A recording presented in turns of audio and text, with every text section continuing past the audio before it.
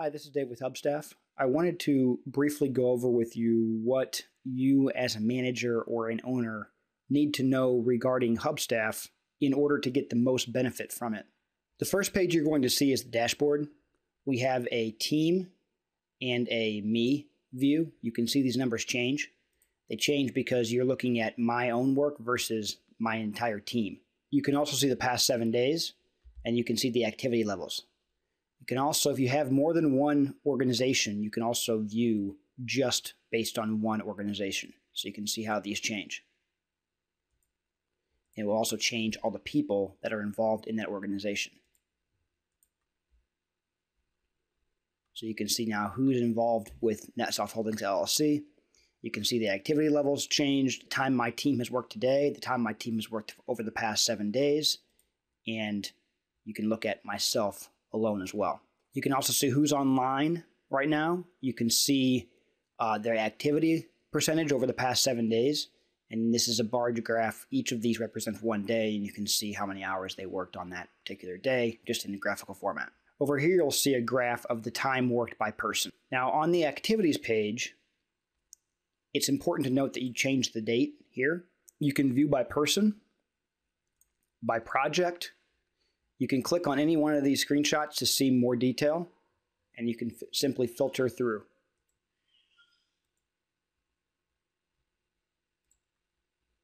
This is a bar graph of the activity level of this person. If the person does have 2 screenshots, you'll see that indicated by 2 right here instead of versus 1. This means there's a dual monitor.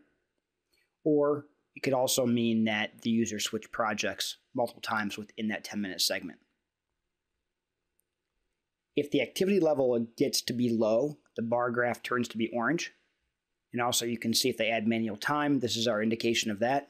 Your users can add notes. They can delete screenshots if they have the permissions and if they are filtered by a project. So now you can see I can delete the screenshot only, or I can delete all the activity. If I delete the screenshot, here's what it looks like. If I delete the activity, it looks like this. It goes away 100%. Now, your users are not able to do that unless they're given those permissions. Here's where you can set the permissions by going to the Organizations tab, and then Settings. Now for each person, you can modify their individual permission. Modify time, delete screens. This is whether or not they can add manual time, and this is whether or not they can delete the screenshots. Everyone can delete activity, because if that's the case, if they delete a 10-minute segment, then that means that that time is subtracted from their hours. If you want them to not be able to delete activity, then what you need to do is click here on Modify Time Allowed and select everyone to no. Or you can do that on an individual basis. This means they cannot delete activity and they cannot add time manually. Our reporting section is where you can go to get detailed information or overview information on your organization's projects and members. So you can see that if you go to Team, we've got 3 overview modes here: organizations, projects, and members. And you can see that these change as you hit the tabs. You can change the date range to get different numbers and different views. And again, this is all in kind of overview mode. Now, our detailed reports are where the most powerful reports are. Here's where you can add filters and change date ranges and view by modes in order to get pretty much the exact data you want. You can see here that I can simply add a filter here. I can change to look at only one project. I can change the date range to the past 7 days. I can look at only one member, and I can view by member. And then I can apply, and here's what I get: 1 hour of manual time. This is 0% because it was manual time. Now I can take these filters away to get different information. So this is all work done by this organization, by all members, and is grouped by members. So you can see that Chris, Dave, Ed, Jared, Kelvin, Jessica, the amount that they each worked in their individual activity levels. You can also view this information by project, or you can view it by date. You can also export these reports to CSV. Our timesheet section is where your employees can add manual time. You can see that each of these is an individual work log that spans some period of time. This is a culmination of everything that has happened with this particular team member automatically through the timer and manual time as well. You can only view one date at a time, and you can only view one person at a time. Your members can also delete their time here or edit time.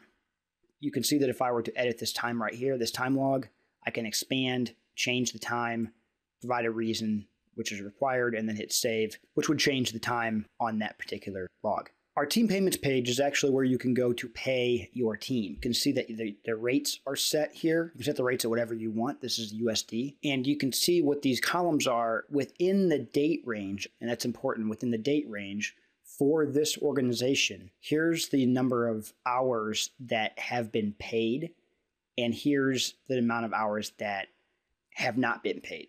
So in this time frame, you can see that, for example, we paid Danny 32 hours and 43 minutes and 7 seconds, and the dollar amount that he has earned is $621.66. His unpaid hours, which is basically for today only, because I've got everyone paid through, and I can show you this. So if I would do through the 16th through the 21st, for example, the unpaid hours are 0. So I don't owe him anything for that period of time. But if I change it to the last 7 days, you can see these numbers change, and now I do owe him because he's worked today. So I can tell exactly what I owe him for today and exactly what I've paid him for the past 7 days. Basically, what you can do now is you can go to past payments, and you can see that I paid this out for September 1, 2012 through Sunday, July 21st, 2013. You can export this, and you can see that export to Excel. It opens up, and you can see all the different amounts. Now, this can be easily transferable into PayPal, Moneybookers, MoneyGram. Basically, any system takes this simple format. We do have PayPal as well, so a format that will work directly with PayPal. Now, the cool thing is that you can also filter by organizations here. You can see that you'll never lose track of what you paid, how much you paid, and the numbers you can always go back and reference for accounting purposes. Here's our project screen. This is very easy. So basically, we just go through here, and we can you can add members to the projects and edit who is on what projects and what their roles are. You can also start a new project. Very easy. So you start a project, you select your organization, and then you save, you add the project, you tell us who is a part of this project, and then you hit save, and you've got a new project listed. Now, for organizations, it works very similar. Organizations, you can start a new organization. Organizations are much more complex.